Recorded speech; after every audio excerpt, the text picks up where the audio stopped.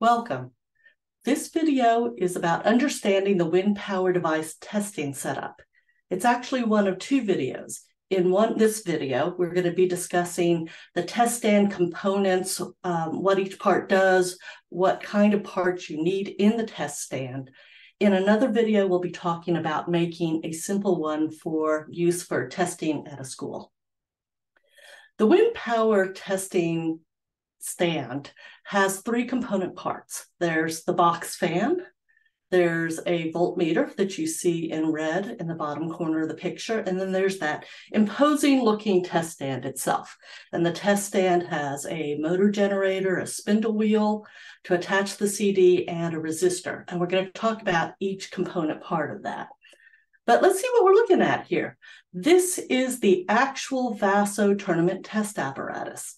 So the blade assembly, which again is the green CD with the white blades, and that's the part that the team brings to the tournament, is attached to the arm on a test stand. The arm's coming out at us in the picture. It's a little hard to get perspective from that. In this view, the blade assembly is vertical and aimed straight at the fan. However, the test stand arm on the VASO test stand can be moved up and down to change its height. It can be rotated to change the angle of the blade to the fan. And of course, the stand can be slid back and forth to change how close it is to the fan and whether it's centered on the fan or not. So the team will have the opportunity to move the test stand around and adjust it so that their blade is optimally placed in relation to the fan. So now let's look at each of the component parts. So the fan. It needs to be a 2-speed, 20-inch box fan. And you can see in this slide, this is what a box fan looks like. This is not a box fan. And it's important to make sure that you're using a box fan because the airflows are very different on the two types of fans. You can find box fans very affordably online, at Walmart, at hardware stores.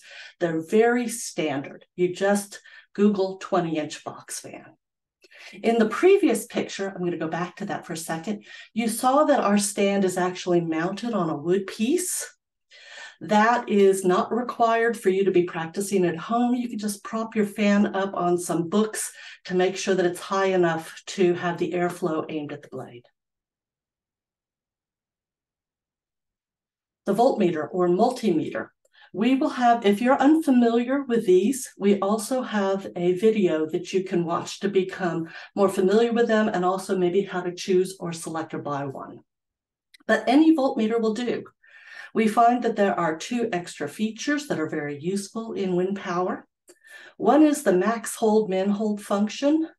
And what that does is it causes the voltmeter to remember the largest and the smallest voltages it's seen over a period, which means that you don't have to be staring at the screen as the voltage jumps around trying to remember what the max or the min was.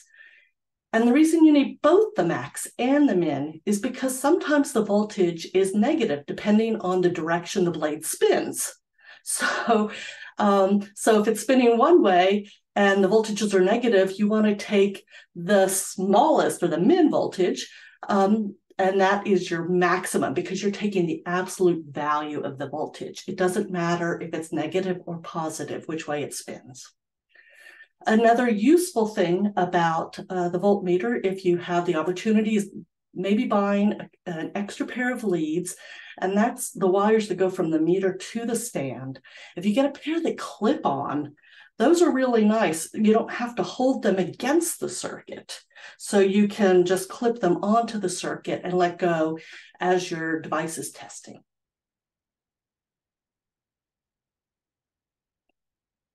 All right, now let's look at that scary part, the test stand parts. To wire a test stand, you need a spindle to attach a CD, a resistor, and that's the white block by the yellow connector, that's number 2, and the motor or / generator, which is the gray piece attached to the black spindle wheel in this picture. A spindle wheel is that part in a CD player that you snap a CD onto. And to find a spindle wheel, all you have to do is search it says search spindle wheel, you want that in quotes, CD, DVD. It has to be a spindle wheel, though, that a CD snaps onto. There's really two kinds, right? In the very flat CD players, you may just place the CD onto a spindle wheel and close the top, and it's the top that holds the CD in place. So you need one of these ones that either has the little spring or the ball attachments that you can see there. And because remember that the spindle wheel is on its side. And if you don't have the ability to snap the CD on, it won't stay on. It'll just slide off of one of these. So make sure, and you can just see that in the pictures of anything that you would order. For the motor and spindle wheel assembly, for the motors, you're going to search for CD, DVD, spindle, motor. And oftentimes, the spindle and motor can be found together, like in this bottom picture here. In the top picture, that's just what the motor looks like by itself. If you buy the parts separately, they typically go together just with a push. You can also get them by cannibalizing an old CD player. That's easy to do. You just keep removing screws until you get to this motor and spindle wheel part. Be careful not to damage the spindle wheel, though. That's a fragile piece. And again, make sure that you're getting one that has like the little spring or those little ball bearings to snap a CD onto. The test stand has to have a resistor. Now, you might wonder why that is. It's really critical. It takes the place of whatever the wind turbine would be powering. And if you don't put a resistor in the circuit, your blade is going to spin too freely. It will spin too easily, and it gives you a false sense of confidence in how well your blade is doing. We saw teams that tested in a stand that didn't have a resistor and discovered when they came that the blade would not move with a fan. So it's important to have that resistor. Resistors have two important ratings. There's the resistance, which the rules require to be between 5 and 25 ohms in the test stand.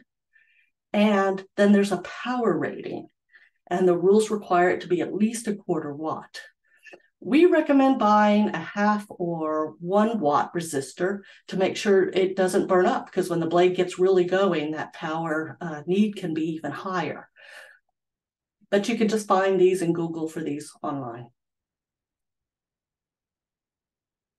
So all these component pieces, understanding the wiring diagram, on the left there is the schematic that's in the rules.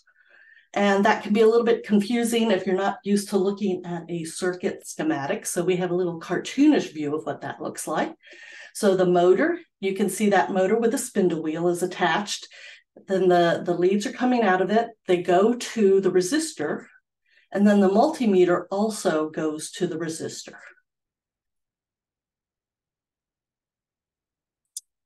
It's important, though, to recognize when you do attach or use the multimeter or attach all these components together, and again, we're going to address this in our build video, but don't glue components together. All right, glue is an insulator, and so you'll want to solder or twist them together or some other kind of method, but glue is a bad method of attaching anything. So now as you come to the end of that, the question you face is, do you build your own or do you buy a kit? And I know building a test stand can be daunting. In our next video, we will cover a simple hack for putting one together. But there are kits available. But remember, when you choose to buy a kit, you have to verify that all those component parts are there. So the blade assembly has to attach to the generator via spindle wheel and not some other method like clips or being built into the test stand. The stand has to be tall enough to accommodate your blade's assembly radius, and that varies by division, so you can look that up in the rules to see what that is. And the circuit has to have that resistor. Now, you could add one to a kit that doesn't have one. Thank you for joining us. Look for our next video on how to build a test stand for your own use. There are other resources available on our web pages, and check out our other social media.